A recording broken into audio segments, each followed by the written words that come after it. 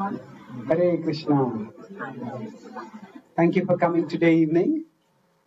And today I'll speak on the Damodarashtam. Does everyone know about the Damodarashtam? Damodarashtam. So this is one of the most beautiful prayers that is offered to Lord Krishna. And I won't speak on the whole Ashtakam. I'll primarily speak on the first verse. But we will look at some important aspects of the nature of Krishna and love for Krishna that are revealed in the Damodarashtakam.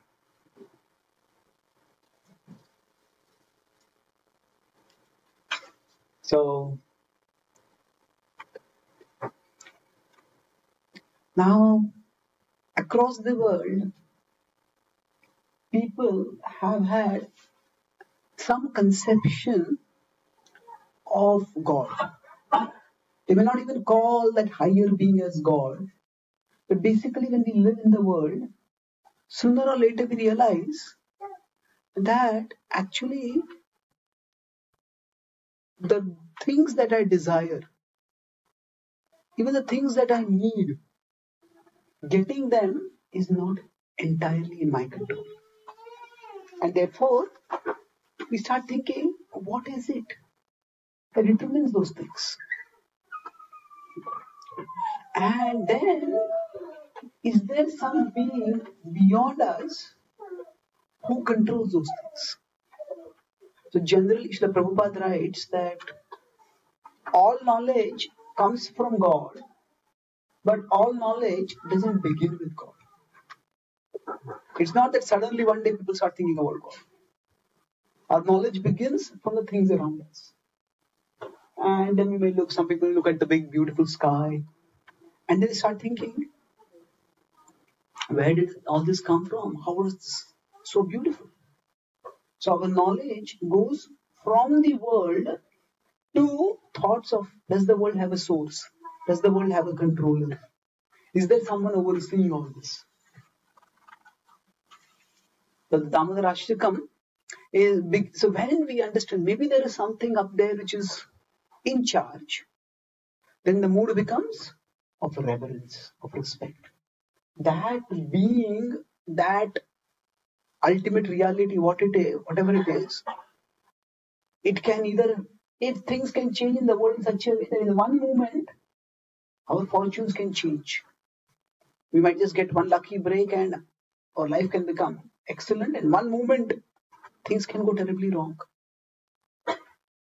So then the idea is that there are forces far bigger than me which affect my life, which shape my future. And maybe I should have a respectful attitude toward that. Now, what is that reality? So if we consider this verse, we'll recite the first line. Namamishwaram Satchidananda Rupam. So Namamishwaram, Namami. I offer my obeisances. I offer my respects. That is the first beginning. In the biblical tradition, we said that fear of God is the beginning of knowledge. And the person to be most feared is the person who has no fear of God. If somebody has fear of God, then at least they will have some morals. Now, this I should not do because I'm accountable. I'll have some consequences. A person who has no fear of God, that means they think, hey, if I'm just smart enough or strong enough to get away with whatever I do, then I'll do it. And that person is very dangerous. So Namami, that idea that there is, I need to offer obeisances. I need to be respectful toward what? Ishwaram. So actually the Bhakti tradition offers us a very intimate vision of God. A vision that actually takes us very, very close and reveals God in great clarity and intimacy. It's like if you are seeing, now distance can be physical, distance can be emotional. Just like if you are seeing a mountain from a far distance, all that we see just a hazy outline. But then if you are flying a plane or a helicopter and the helicopter goes closer and closer and closer, then what happens? See, oh, there is so much greenery over here. There is this birds flying over there. There is this flowers over here. There is this waterfall over here.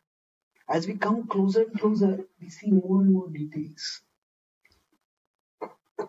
Now, this says there can be physical distance and then physical proximity, which changes vision. Similarly, there can be emotional distance or relational distance. Where somebody might be a fan of some sports player or some movie star or even some politician, and then they know that person from a distance.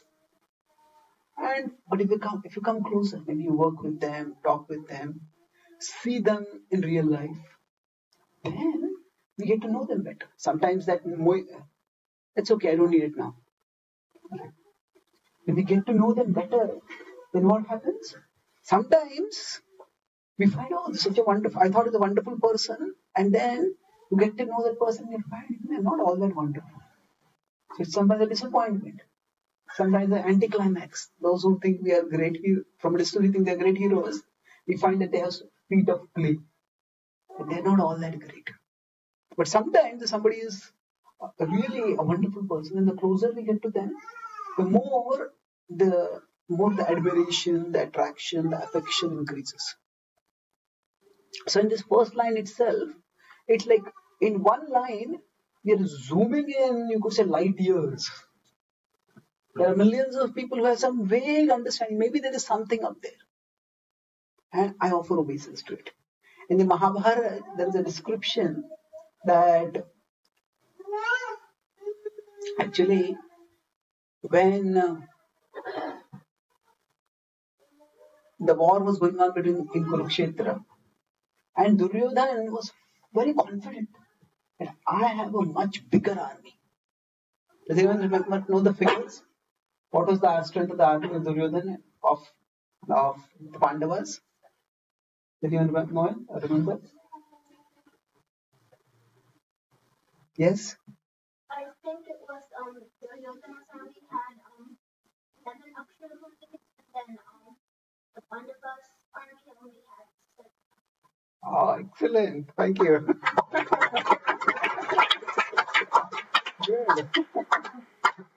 And 7 plus 11 is how much? What is the significance of 18? 18 Puranas. The war lasted for 18 days. Bhagavad-Gītā has 18 chapters. So 18 is a very significant number. The 7 plus 11. So he thought that my army is so much bigger, I am very easily going to win. And then on the 7th day, he was severely battered.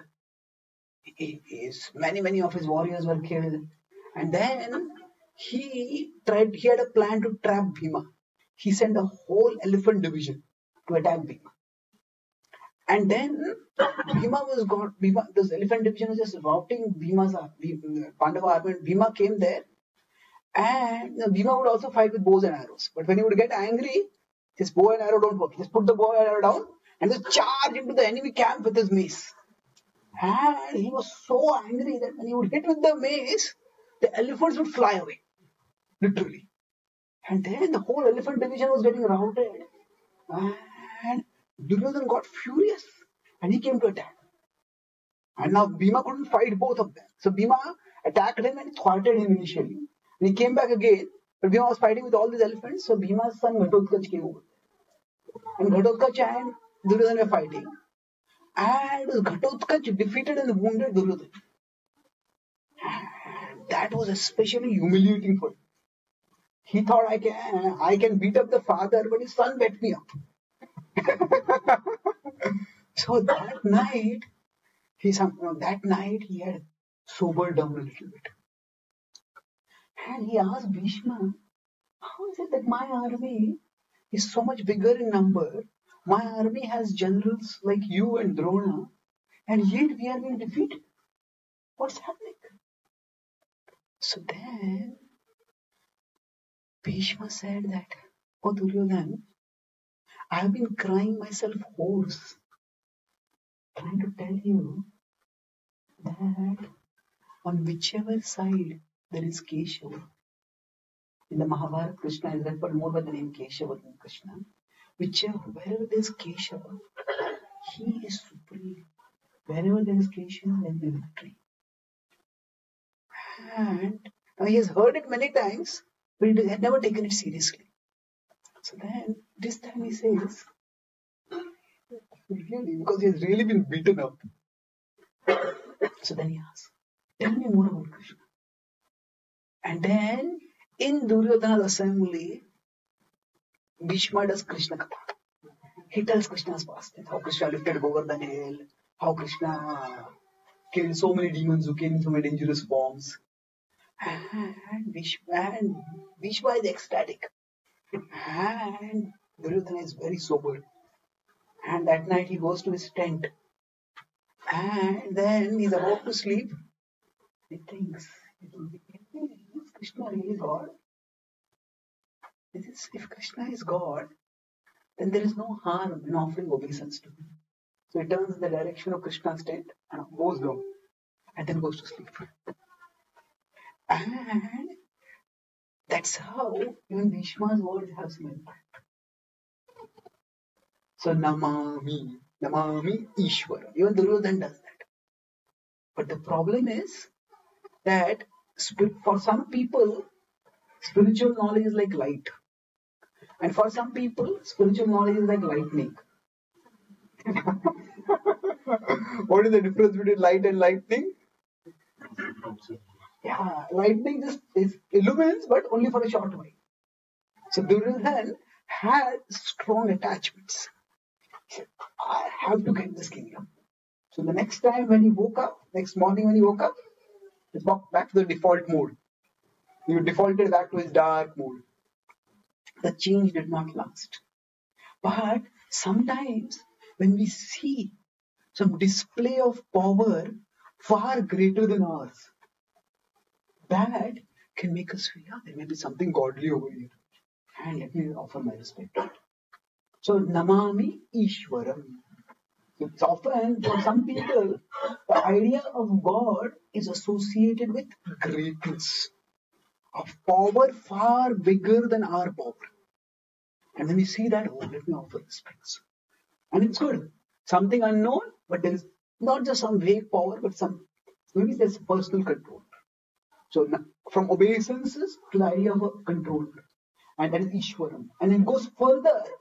What is that person? The controller is Satchit Anandam. Now, the idea of God is sometimes very difficult for people to understand, especially if we talk about God as having form. Because if we think God is all powerful, then we think that generally God is said to have three main attributes. They are omnipresent, omniscient, and omnipotent. Yeah. So he's present everywhere, he knows everything, and he can do everything. Now, if God is omnipresent, then how can he have a form? If I have a form, you have a form.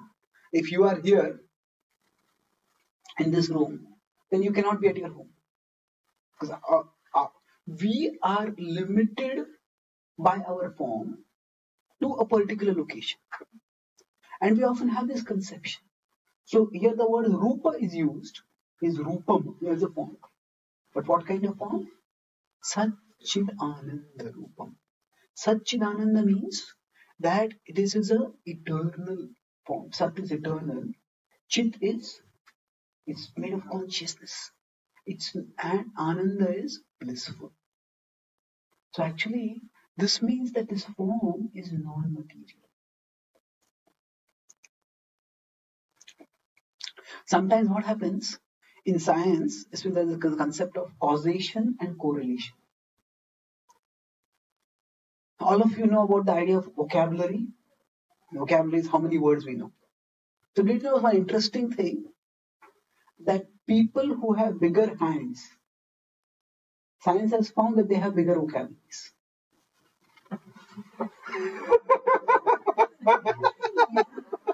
Now, we may say, what is that got to do with it? Isn't it? Bigger hands and bigger vocabularies? Now I say this is strange, but all that it means is people who have smaller hands are small in age. They have not learned enough words.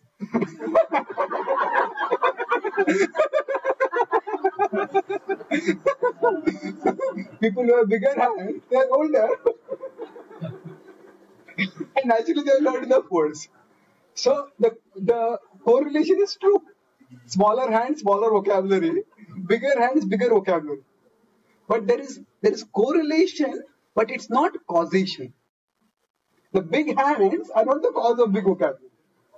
Both of them are caused by something else.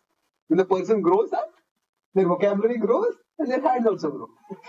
So causation and correlation are two different things. And if we don't understand this difference, then what happens? Just because we see two things together, we think, okay, these two are interrelated as if a cause-effect chain. So the same principle applies to form and limitation. Most people, they have this problem with how can God have a form? Because it will limit. But here the presumption is that when they talk about form causing limitation, let's take it the other way. Suppose form is removed. Suppose we are staying in this house now. Now we are living in this house. Suppose this house crumbles. Then we will have a formless heap over here. Now would that formless heap be limited or unlimited? Limited, isn't it? So even if the form is removed, the limitation remains. So it is not that the form is the cause of limitation. Form, in one sense, gives a visible shape and we can say it's limited. But even if the form is removed, then still the limitation remains. So the limitation is caused not by form. It is caused by matter. Matter, whether it is with form or without form, is limited. And spirit is, whether it is with form or without form, spirit has the potential to be unlimited. So what we are doing is, we see a correlation. Form means limitation. Therefore, if there is something unlimited, there should be no form. But in this case, the limitation, it's a correlation, it's not a causation. The form is not the cause of limitation. The form and limitation, which we see, that is because it's matter. When something is not made of matter, then it's not limited. Then we say, how do I understand this? It's like, let's consider something which is not exactly non-material, but something which is subtler. If we look at our own thoughts, our thoughts can go so fast. You might be thinking right now in this room, we were looking at hearing something, some subject over here. And then the next moment, we might be thinking about maybe our home. Next moment, we might be thinking about maybe, okay, India is going to go to the moon. Or maybe I want to be a space scientist, I want to go to the moon. Or we can think of anything and everything. So our thoughts go very fast. And we say, actually, it's just the thoughts which are going. It's not going, I'm just thinking about it. But then sometimes, when somebody is absent-minded, their body is there, but they are not there, essentially. Their thoughts are somewhere else. So our thoughts are not, in a sense, limited by the laws of physics as we know them. Thought energy can flow anywhere. So, if it's subtler than thoughts, is the consciousness which has thoughts, which thinks. So, at the level of consciousness, there's no limitation. So, what is the point being made? This Lord is Ishvara, but he is Satchidananda Rupam. He has a form, but that form is not ordinary. That form is divine. That form is transcendental. Sat Chidananda. And what happens because he's Satchidananda? So God has a form, but God is not limited to his form. He's at one place, but if he wants, he can be at many places. He can expand himself. Can you think of any pastimes in which Krishna expands himself? Yes, in the Ras Leela, where he dances Another pastime? Yes, Brahma steals the cows. Also, he expands as many cows, as many cows, and as many cowherd boys. So Krishna expands himself. So although he has a form, he is not limited to his form. And not only is he not limited to his form, that means he can have many forms, but also his form is not limited to one place. That means if we see, although Krishna in the battlefield of Kurukshetra is one person situated in one place, he's situated on a chariot, which is in one battlefield, which is in one country, which is on one planet, which is within one universe. But although Krishna is within the universe is within him. That's what he shows in the universal form. So that means Krishna is not limited to his form, and his form does not limit him in any way at all. So even within a limited form, he can manifest an unlimited universe. And this pastime will also reveal this. Because if you see, this whole pastime is centered around the form of Krishna. Of course, the center is the love between Krishna and Yashoda. But that love is manifested around the form of Krishna. Now, Yashoda tries to tie Krishna, and she's unable to tie for a long time. So Prabhupada says that whenever love is there, the love has to be specific. It's like any emotion, the emotions become tangible when they become specific. So next month, Thanksgiving will come. So what has happened? Social psychologists have found that positive emotions like gratitude are very helpful. They're conducive to health. They're conducive to well-being. You should be grateful. But there are many people who are strongly anti-theistic. There are atheists and there are anti-theists. Atheists are those who don't believe in God. Anti-theists are those who are opposed to God. They're militantly opposed to God. So many people, they don't accept God, but they still want to cultivate gratitude. They say, okay, life is so good, I'm grateful. Whom are you grateful to? I say, no, I'm just grateful in general. And to say that I'm grateful in general is like saying I'm married in general. No, marriage is in particular. There is no marriage in general. Whom are you married to? No, I'm married in general. It has no meaning. So, emotions are like that. When there's a particular object to the emotion, then the emotions are activated. They become real. They become more tangible. So, if God were just a formless infinity, so somebody might say, okay, God is like the sky. It's a formless infinity. Okay, now how do you love the sky? You just look at the sky and you may like the sky. And looking at the sky will make us feel peaceful. But we can't have a personal connection with the sky. So, the whole idea, it's the reciprocation of love between Krishna and Yashoda is there. But it's all centered around the form of Krishna. So, Namamishwaram Satchit Ananda Rupam. There's love, but the magic of that love is centered on the magical form of Krishna. And then, what is so special about that form? That comes in the next verse. What is the next verse? Lasat Kundalam Gokule Rajamanam. Lasat Kundalam.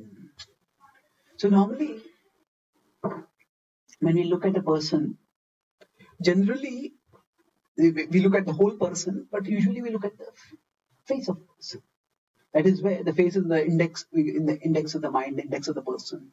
When we say that somebody, how their looks are, it's found at their face.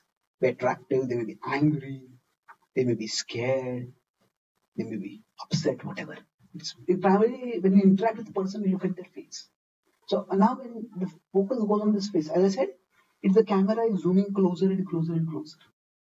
So from the vast infinity that there's some unknown controller, the camera is zooming closer and closer, and not just to the divinity that has a specific form, but the divinity that is doing a specific activity. Lasat kundalam. So kundala is what? Earrings, yes. So Lasat is graceful, beautiful. Lasat kundalam. So his earrings are beautiful. And Gokule Rajamanam. Gokule, in the land of Gokula, Rajaman is luminous, is shining. This conception of divinity as is revealed in the Bhakti tradition is very endearing. When sometimes Prabhupada would say that ultimately we're all talking about love of God. And you talk about different religious traditions. And Prabhupada would say, Jesus said, I am the Son of God. But Jesus did not give much specific knowledge about who is God. So Prabhupada says, Krishna says, I am Pita Ahamasa Jagatu. I am the father of all living beings. So then, many Christians would sometimes say that actually, if the God that Jesus referred to is Krishna, then why didn't Jesus say that? But Prabhupada gave many different answers. One time Prabhupada said, whatever Jesus told, for that you killed him. So how could you tell more? So that's one answer. But another point he says is that we have generic attributes of God and we have specific description of God. So if we consider the Bhakti tradition, what it says is there are 6 opulences of Krishna. What are the 6 opulences? Beauty, wealth, knowledge, fame, renunciation and strength. Yeah. So now these 6 attributes, if anybody is beautiful. Now, will any traditions say that our God is ugly? Nobody will say that. Will no any tradition say that our God is a weakling? Obviously not. So beauty, strength, fame, knowledge, all these are universal attributes of God. So now what the reasoning which we can use over here is simple. Say, if somebody just walks into this house and they say, I am the President of America. Really? Now we have reason to be skeptical. But if somebody comes in and they have the power to control the American Army, the American Navy, the American Air Force, by their command they get dispatched, they get stopped. So now it's anybody can make a claim that I am the President of America. But the President of America has certain powers, certain attributes. So if somebody has those attributes, you could say it's reasonable to say that this is the President of America. So similarly, Prabhupada says, these are the attributes. Similarly, we can say based on this definition, these are the attributes of God. Will any tradition say that these are all the attributes? No. Everybody will agree. Some people say, is God renounced? That might be a question. The people may not be attracted to renunciation, but people are attracted to the fruit of renunciation. And what is the fruit of renunciation? Tyagat Shantir Anantaram. When there is renunciation, then there is peace. In general, even people who are not spiritual, they appreciate somebody who is very peaceful, very calm, very composed. When life shakes us up, when there are disturbances, and somebody says stoic, somebody says phlegmatic, how do you stay so cool? So that coolness is actually a result of renunciation. That's what is appreciated by everyone. So these are the attributes of God. These 6 are the attributes of God. And Prabhupada says, here is a person who fits the bill. Here is a person who exhibits those opulences. So if you have another person who fits those opulences, let's see.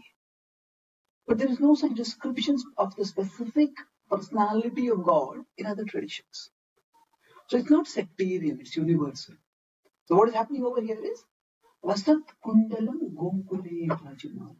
This vision of God is that now normally people think of God as some being who's high up in the sky and maybe he throws thunder, he's a judge and he casts thunderbolts on the sinful and sends them to hell forever. Now that is one conception of God. But the idea is, if God were simply a judge. Now, one of my friends is a judge in a court, and he told me that he likes his job, but it's exhausting. It's a job. You're constantly judging people. Why is this person speaking the truth? What is the right thing? What is the wrong thing? He told me that if I had to be a judge for eternity, I would soon resign from that job. If God for the rest of eternity has nothing to do except be a judge, then the job of God would be a very boring job. Isn't it? So what the Bhakti tradition says is, yes, being a judge is one aspect of God's job description. Just as people, they may have a professional role, but they also have personal life, how they are at home. So the Bhakti tradition reveals how God is at home. Vrindavan, Gokula, is God's home. And how He is at home is revealed over here. And this kind of revelation is not there in any other tradition. How God is in His home. And what is described over in Gokule? Brajamanam. He is luminous. He is a beautiful child. Now, people may not know about Gokul, but they want to go cool.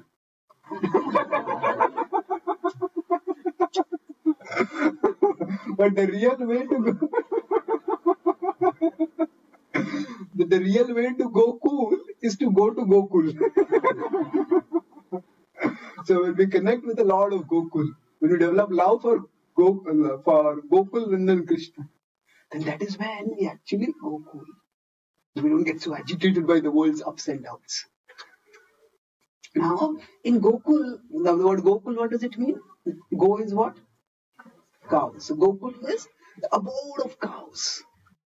And Krishna is a God who delights in simplicity. Now, in his abode, he plays a simple instrument, a flute. He wears a peacock feather. He is, if you say people love to have pets, Krishna's pet is who? The cows and the cows. Now, he is Gokule Brajamana. So Krishna is just a small child. And what is he? So he has this earring and Lasat Kundala. This earring is shining. So actually, as I said, the vision is going closer and closer and closer. It's describing a particular activity. So now, why is this earring shining? It is, if somebody is running, then what happens? They're running, if they have earring, the earring moves up and down. So, like that, Krishna's earring is moving. Lasat Kundala. Why is it moving like that? Because he's running. And now, why is he running? That is described in the third line. So now, what was the second line? Lasat Kundalam Gokule Rajamanam. And in this land of Gokul is shining, it's effulgent, it's attractive. This is the vision of God who is wearing an earring and he's running. Why is he running? Yashoda Vyoluka Ladhavamanam. Out of fear of Mother Yashoda, he's running. When the European colonialists came to India, and especially when they came to North India, to the Mathura area, and there were these beautiful wall murals and paintings of Krishna eating butter. So then they would see so many pictures, and they asked, who is this? So this is a small, attractive boy crawling on the ground. So that is God. What is he doing? He's stealing butter. Says they just got intellectually short-circuited.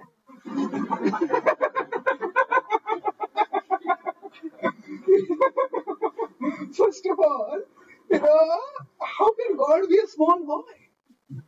And even if God is a small boy, why is he stealing? And even if he has to steal, why something worthless like butter? Isn't it? There are so many things to steal. So none of those ideas could make sense. So the point here is that Krishna, in his home, he doesn't delight in his godhood. In his home, he simply delights in the reciprocation of love. And for that reciprocation of love, he takes the role that is most appropriate. So there are devotees who want to love him as a child. They want to be the parent of God. And Krishna accommodates that. Yad yad dhiyatu urugaya vibhavayanti tattavapa praniyase sad anugrahaya. Right? In the Bhagavatam it is said that Brahmaji is praying that, my dear Lord, whichever form your devotee desires to worship you in, you manifest in that form for that devotee. That is your mercy on the devotee. So if some devotee desires to have the Lord as their child, now philosophically speaking, it's impossible. Because God is the source of everyone. He is the parent of everyone. Nobody can be the parent of God. In terms of philosophy, it's not possible. But in terms of pastimes, Krishna can manifest that. So he manifests as a small child. And that is, again, the same principle. Although he is manifesting as a small child, he is not just a small child. He can do things which even a big child can't do. Or not to speak of a big child, even a big man can't do. He has that power. So he's manifesting as a small child. And he is stealing. Now, why does he have to steal?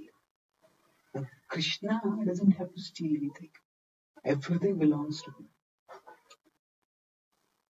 But the whole idea in Krishna Leela is that there is excitement. And excitement is created whenever there is some kind of opposition to do something. So if you are playing a game. Now, if the game is very easy to play and win, like say, if it's a cricket match between, say, India, maybe India is the world number one, and maybe if you consider cricket or something like that, then maybe some country like Holland, which is not even in the top 15 or top 20. So if it's a match like that, then it's always predictable who's going to win. There's not much excitement in the match. Usually excitement comes when there is some opposition. And there is opposition, that creates some suspense. Will this opposition be overcome? How will it be overcome? There was this Western fiction characters who was invented first, Spider-Man or Superman? Well, Superman. Okay, anyway, what happened was, maybe it was Superman, that they had this idea that Superman, as the character started evolving, they started making him more and more powerful. So Superman eventually, he could just, even if a whole planet came to attack, he could just breathe and destroy the planet. So then, what happened? As they made Superman more and more powerful, the popularity of Superman started going down. Then they had to create Superman as having some weaknesses, as having some vulnerabilities. Maybe a particular kind of rays he can't be protected against that, and the enemies would attack by those rays. So in general, if somebody is so powerful that nothing can match them, then there is no suspense, there is no excitement. So in the case of Krishna, although he is all powerful, he doesn't act as if he is all powerful. And to create excitement, now Mother Yashoda can give him butter. If he wants to eat, she will happily give him. But just to have that excitement, Krishna does something which is not to be done. And that is stealing. So in stealing, will you get caught or will you not get caught? Will you be able to run away? If you run away, how will other people, if they catch, how will you escape from it? All that excitement is created. So the whole point of Krishna Lila is to create excitement. So Krishna steals not because he's a thief. Krishna steals because that is an exciting activity. And that's why when he's stealing, what is he stealing? It is just butter. At one level, you could say butter is not a very valuable product. It's not like gold or something like that. But in the case of Vrindavan, what happens is butter represents the love of the devotee's heart. Just like milk, when churned carefully, becomes butter. So similarly, a devotee's heart, when it's churned by the practice of bhakti, it becomes like butter. And Krishna comes and he steals the butter. So Krishna is known by one name, which points to his stealing. What is that name? Sorry, Navanit Chor, Navanit Taskar. Anything else? Makan Chor. Okay, but any name which is about stealing but not necessarily about butter? Hari. Yes. Nobody is in a hurry to tell this name. Huh? So, Hari, one who does haran, one who steals. So Krishna steals our heart when it becomes soft like butter. So what is Krishna doing? Krishna, when he steals, he's actually just doing something which is exciting and endearing for his devotees. So Yashoda Viyolukha Ladhavamana. And this whole verse is actually describing the amazing nature of this conception of God. I started by saying how fear of God is the beginning of wisdom. And those who don't fear God, they are really fearful. We should be afraid of them. Because then they have no morals, they have no scruples, they have nothing to check them. So normally, of course, we don't want to stay at the level of fear of God. We want to develop love of God also. But fear of God is a foundation. But what is happening here, instead of talking about fear of God, we have fear in God. God is afraid. Yashoda Bhiyolukha Ladhavamana. Or the complete hierarchy is inverted over it. The soul is normally afraid of God, but here God is afraid of a soul. How can that be? And that is the wonder of Leela. That now, if we, just as when we want to have a relationship with someone, a real relationship means that there is an entire gamut of emotions. If it just, we tell them somebody to do something and they do it. Okay, you might have a relationship of master and servant. But it's not a particularly rich relationship. In a rich relationship, various emotions are there. Sometimes anger is there, sometimes excitement is there, sometimes appreciation is there, sometimes admiration is there, sometimes exasperation is there. So a rich relationship is ornamented by various emotions. Just like in a meal, we have different flavors. And all the different flavors make the meal tasty. So Krishna also, in his relationships, wants to have the rich gamut of emotions. And in a sense, although normally we don't want fear, but it is not that we never want fear. If fear was always an unwanted emotion, then horror movies wouldn't be so popular. When people go and watch horror movies, what are they doing? They want to be scared. Earlier in horror movies, there are these what do you call this rides in the roller coasters, and then suddenly it goes down and people scream, and then they're scared. But after that they enjoy it. I want to do it again. So what is happening? That in our life we want to experience various kinds of emotions. So fear, as in the sense of if it's indicative of mortal danger that will cause death, that's of course something you don't want. But fear also, we could say, hikes up the nervous system. It makes us more alert. It makes us more receptive, more. So fear is also something which is experienced in a relationship. And if God is truly complete, then God shouldn't be deprived of any of the emotions that we humans have experienced. So then even fear also we experience. Yashoda Vyo Lukha La Dhavamana. He's in such fear that he's running away. From whom? From his mother. So his mother is upset with him, angry with him, and he's running. So now normally the soul is seeking God, but God is far away. But here God is running and the mother is seeking him. And not only that, what happens? Eventually, last line, what? Paramrishtam atyan tato drutya gopya. So this gopi, she's not even an extraordinary, like an ascetic woman with mystic powers. She's simply a common woman, a gopi. And what happens? Paramrishtam. She has run faster than Krishna, and she has caught Krishna. Atyantato drutya gopya. Drutya means something which is very difficult to do. Srila Prabhupada gave one of his disciples the name Druta Karma. Druta Karma means one who can do very difficult work. So this work of catching Krishna is extremely difficult. So she has run faster than Krishna and she has caught Krishna. And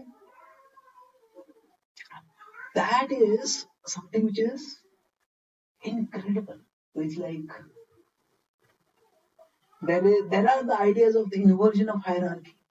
Say if there's like a time, maybe there's a 7-foot thief, and there is maybe a police who is like a 4-feet dwarf, and the 4-feet dwarf goes and catches the 7-foot thief. How does that happen? So you change this hierarchy much more. The soul is tiny, and Krishna is unlimited. For this tiny soul, one soul, Yashoda Mai, has got Krishna. And that is the power of love. That will be described in the next verse. But this is an endearing vision. It's like sometimes a movie, when a movie is to be promoted, is not yet released. So they give a trailer. And generally, whenever in any story, what catches attention is unexpected turns, unexpected twist and turns. So it's like usually when somebody is writing if somebody is writing a novel, or we have a TV serial which is episodes. When one episode is completing, then if they want people to come and watch the next episode, then usually they have like a cliffhanger ending. Cliffhanger literally means what? Maybe the hero and villain are fighting, and the villain beats the hero, and the hero is just falling off a cliff and is holding on. And the villain is going to pound his feet on the hands of the hero and get him to a fall.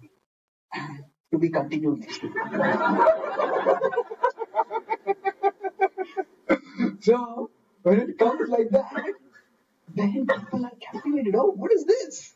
We want to know more about this. So just as in some serials you can have cliffhanger endings. So like that, here this is a cliffhanger trailer, you could say. It's just gives such an endearing conception that God is running away in fear and God gets caught. So what kind of God is this? What is going on over here? So the first verse is so incredibly revealing about the extraordinary conception of God that is there over here. And this is the God who is conquered by love. That will come in the next verse. That God is so hungry, so eager for love, that for the sake of love, He's even caught, He's even bound. And it is that all of us in our hearts, we long for love. See, everything that we do, we might get a degree, we might get a job, we might get a position, we might get a car. Everything that we try to get, they might be physical possessions, or they might even be personal attributes. We try to look good, we try to speak fluently, we try to act in a smart way. All these we try to acquire or develop in the hope of attracting love. Now we all need love. We all want to love and be loved. And we try to acquire many things so that we can attract love. But actually, this psychology, it comes originally from God. He says, we hunger for love, God also hungers for love.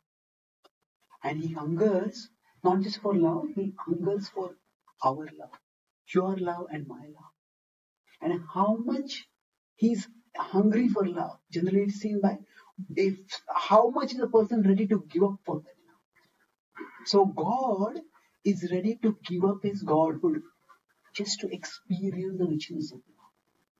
And that is revealed through this beautiful pastime of Damodar, where God becomes tied by the love of his devotee. So I'll summarize what I spoke today.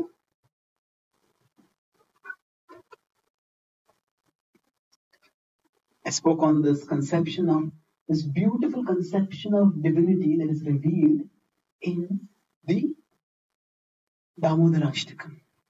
So our knowledge begins not with God but begins with the world and its source. Maybe there is something which controls the world. Let me offer my obeisance to. Just as Duryodhana also offered obeisance to Krishna because he saw Krishna's power. Ishvara. Maybe there is some controller who's bigger than me. So it's like a camera is zooming closer and closer and closer. First, there is some unknown force which I need to go down to. Maybe there is some personal controller. And then we go further, and the Bhakti tradition says that personal controller has a form. How can there be a form? We talk about form doesn't limit, it is matter that limits. We talk about difference between causation and correlation. Big hands and big vocabulary are correlated, but they're not causal. So similarly, form and limitation or formlessness, form and limitation are correlated, but the cause of the limitation is not primarily the form, it is matter. So then God has a form, but he's not limited to his form. He can manifest in many forms, and in his limited seeming form, he can manifest the whole universe. And what is he doing as you move closer and closer? Lasat kundalam gokule brajamana. He is in the abode of Gokul. He's a cowherd boy. His pet is cow. He delights in simplicity.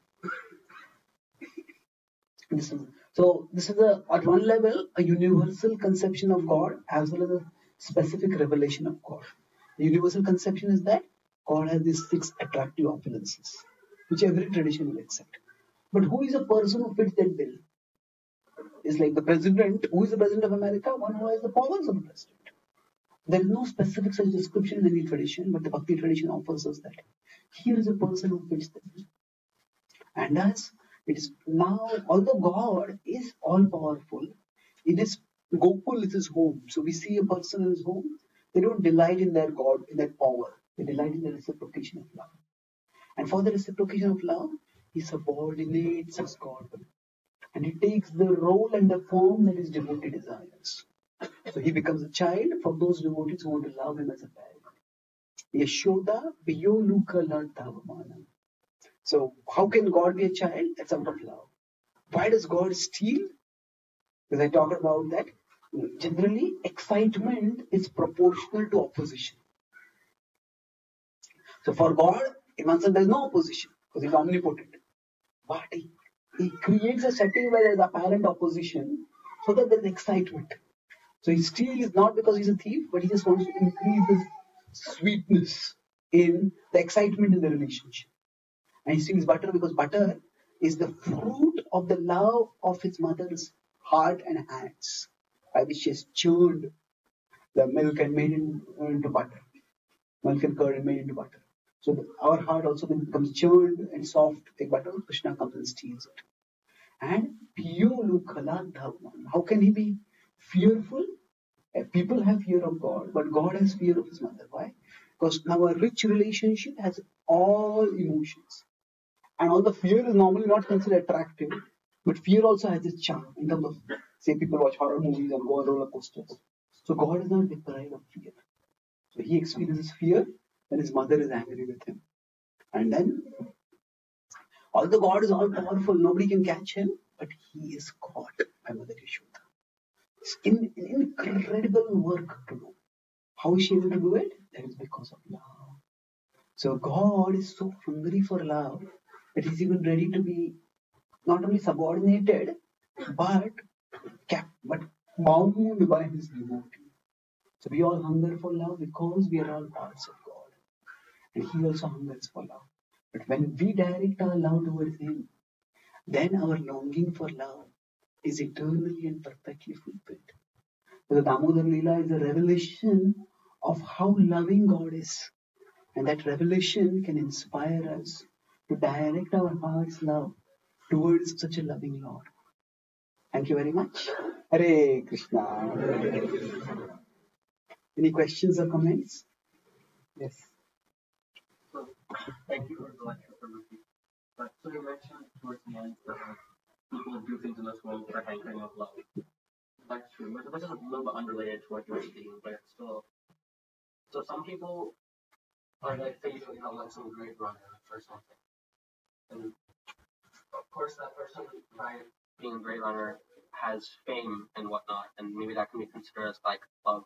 But originally when that person is doing running and taking it very seriously, their motivation for that is just for the sake of running or for the sake of that challenge or something like that. So how do you understand, like, a lot of people, they'll dedicate their lives just to these things for no apparent reason or like apparent, like, hankering for love type reason. It's a good point. So sometimes somebody is a champion athlete, champion runner. They dedicate themselves for running just because they love running. They're not looking for anything else to it. I say yes and no. Yes, in the sense that all of us have a particular kind of body and mind. And with this body and mind, there are certain activities which are naturally compatible. And those activities are naturally attractive. So somebody might like to write. Somebody might like music. Somebody might like art. And they just love it. They're immersed in it. So in this case, it's if something is compatible to the way of our body and mind, then we do it because it just everything flows smoothly. At the same time, there is one thing, there are various degrees of harmony. One level of harmony is harmony with our own body and mind. And if that harmony is not there, then there's constant irritation and dissatisfaction. But that is not the only harmony that we have. Even somebody who is an artist, they also would like to bond with other artists. I am a writer, I have written many books. So I bond with many different people. But somebody else who is a writer, and if I bond with them, then it's a very deep connection. So we all need harmony at the physical, mental level also, with our own body and mind. And it brings a certain level of joy and fulfillment to us. But that alone is not enough. We have various needs. We have a need to be in harmony with our body and mind. We have a need to be in harmony with the people around us, or at least some people around us. We have a need to be in harmony with the environment around us. And so these are the three circles in which the soul is situated. We talk about the three kleshas: Adi Atmik, Adi Bhautik, Adi Daivik. So these are basically related to the three circles in which you are situated. The body-mind circle is the Adi Atmik. The social circle is the Adi Bhautik. The environmental circle is the Adi Daivik. So we need harmony with all of these. But ultimately, the most important harmony that we need is the harmony of the heart. The heart needs to connect. We might be doing something which we love to do that will give us some contentment. But if there is no one who really appreciates us, there are many fans, but even those people, celebrities who are fans, they want somebody close to them. Sometimes your fans,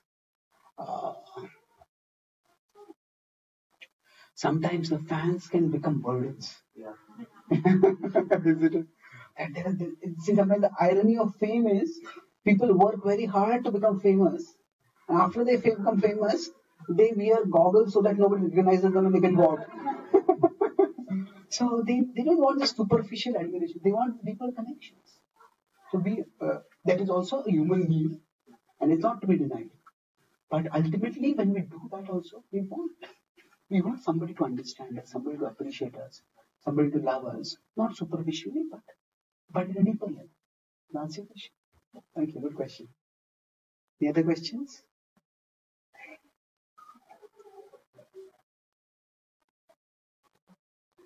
Okay. Yes. This is about something you said earlier. So, like, I'm not exactly sure how to formulate this question, but the idea that you mentioned that we are limited by our form, but Krishna is not limited by his form. Something to that effect. Yeah. But then, at least the way you were saying it, that somehow that could be taken to undermine the absoluteness of the form of Krishna, because we consider the form of Krishna and like Krishna to be at the same level. So if Okay. right, so Okay, I get the question. So, if we say that Krishna is not limited by its form, does that not compromise the absoluteness of Krishna's form? Because Krishna is a Krishna and his form is not different. Yes, there is also the principle Pachinti Bheda, inconceivable oneness and difference. So the idea is that God manifests at different levels. There is, as you know, the all-pervading effulgence of God, which is called Brahman. There is the localized controller, that is the Paramatma. And then there is Bhagavan, who is the all-attractive Supreme Person. There are various conceptions of God, or rather, you could say there are various levels of understanding of God. See, one way to understand this is in a progression of spiritual understanding. We look at the world and we see that everything is changing. The big buildings, they may crash one day, the mountains may also get eroded. So then we start thinking, is there some unchanging substratum below all that is constantly changing? And then, yes, there's something spiritual that is unchanging. And that is seen as what is ultimate. So the idea that there is a universal, unchanging substratum to reality, that is the impersonal aspect, that is the Brahman. It's all pervading. So Jiva Goswami, one of our prominent acharyas, he says that when we conceive of the absolute as universal, undifferentiated consciousness, universal, undifferentiated, unchanging consciousness, that is the Brahman realization. That's one aspect of God. But another aspect of God is that, yes, there is this universal, undifferentiated consciousness, but there is also a conscious being who is overseeing the world. So basically, in the impersonal understanding of God, consciousness is envisioned as this mere stream. So like right now, you're looking at me, I'm looking at you. So if you are looking at me, then in the conscious experience, your experience of me, there are three things. There is you who are the subject of consciousness. From you, there is a stream of consciousness that is coming to me. And I am the object of consciousness.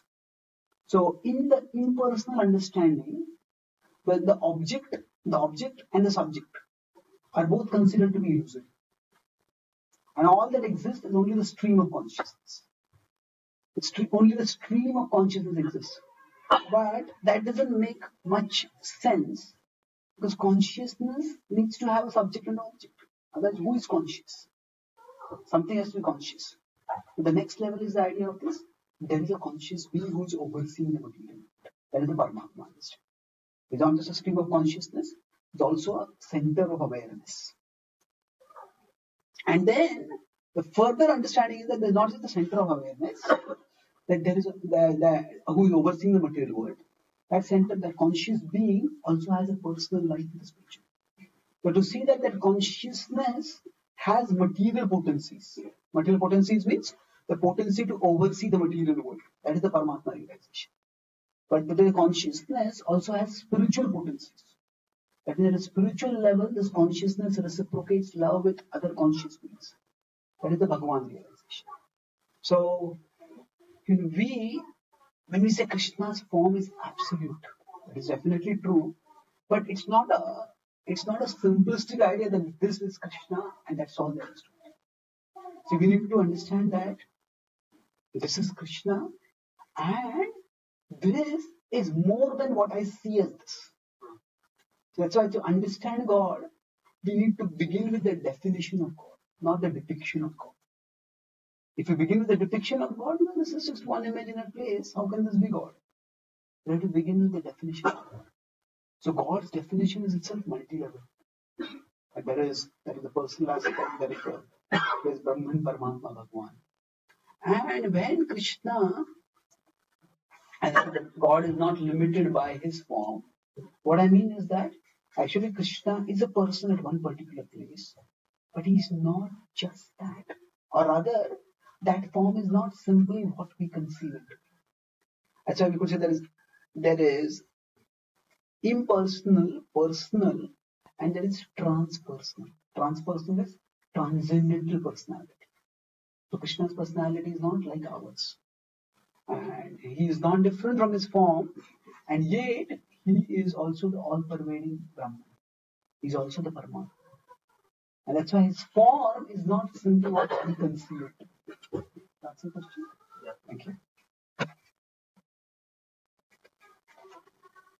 Any last question?